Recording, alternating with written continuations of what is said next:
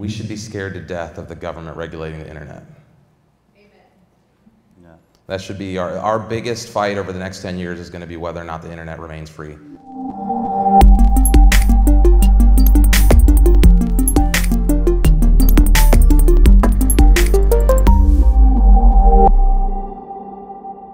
And our next speaker is exactly that. He's a gentleman who puts out a bio that's very short. In fact, if you look at the links that we provided for today's conference, he's been very modest about what he does and who he is. He describes himself as a creative strategist, but what's really key in his bio, he says he's a professional instigator of ideas. And I like that. Raymmar, I see you from time to time in town. We both live down in Sarasota. And he's a spark of energy, growth energy in the city. And he does create a bit of instigative styled idea with his various platforms. And I'll let him describe those to you this morning. Let's welcome Raymmar.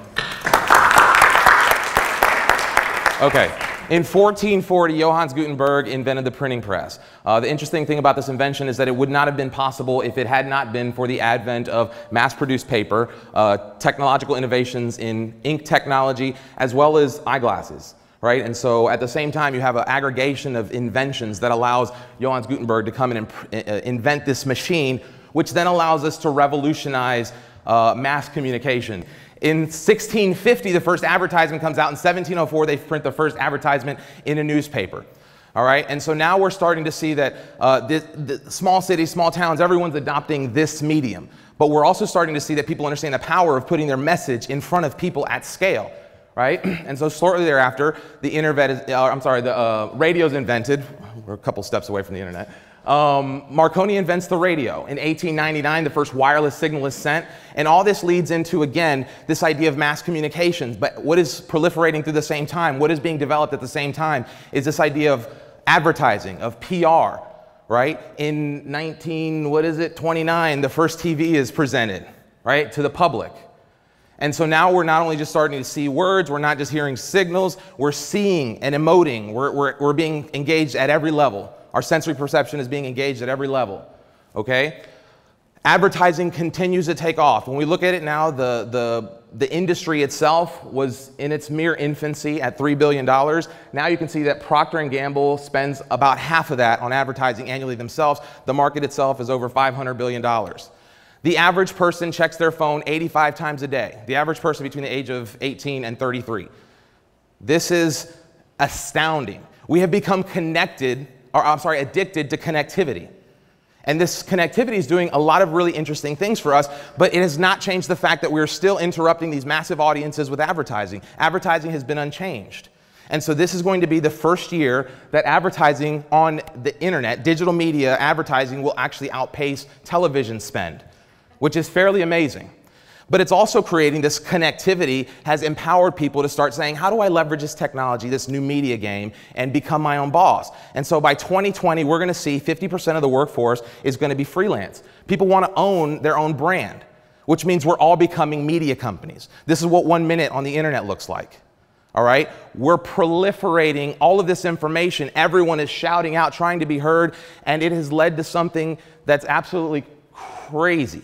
92% of us are connected through the internet, but digital commerce only accounts for less than 10% of the GDP, which means that we have not figured out how to do business online yet. We have tried. We have made really good attempts to do business online, but we haven't figured it out. And there's reasons. We talked about all the noise. Advertising has been unchanged. Fake news is there for a reason. It started as propaganda. This is Edward Bernays. He told women, this is how they made smoking cigarettes popular, wave your torches of freedom.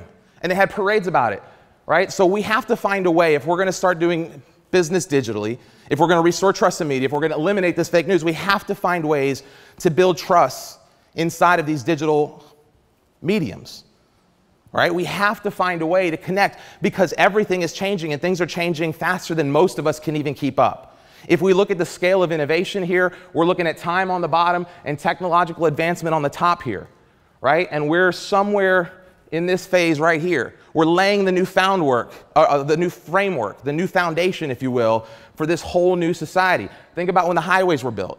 There was just a big expanse of land, and there weren't the highways were built for a long time before cities popped up. The internet, everything that we've built now are the cities. They are the paper, they are the ink technological revolution, they are the glasses that led to the printing press. We think we've seen invention and innovation, but we have not seen anything yet.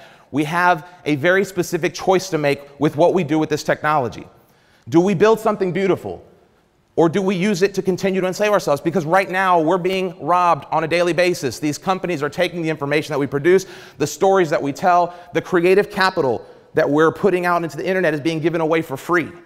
And we're going to have to make a choice really soon. Do we continue to give this away for free? And do we continue to allow advertising to proliferate and the noise to just drown everybody out? Or do we use this technology to empower creative people, to empower innovation, to drive change, to find ways to disrupt everything, right? Because we talked about innovation and we're at a point where there is nothing that is off limits. There is no sacred cow.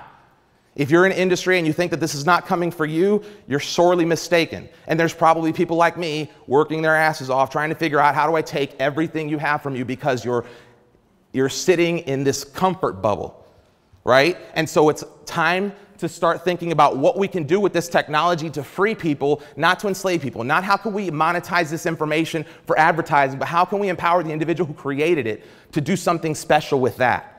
How can they take this little piece of something with this open source medium that was the internet, that was supposed to set us free, but that is on the verge of potentially enslaving us for generations to come? So we have that choice to make. My name's Raymmar. I'm the Chief Disruption Officer at Clear Idea Labs, and I'm on a mission to empower creative entrepreneurs. Part of that involves starting a revolution of ideas. I think the next revolution will be fought in the next decade, but it's not going to be a bloody war. It's going to be a battle of information. It's going to be a battle of wallets. It's going to be a battle of behavior. And it's up to each one of us to figure out what side of that fight we're going to be on. Thank you.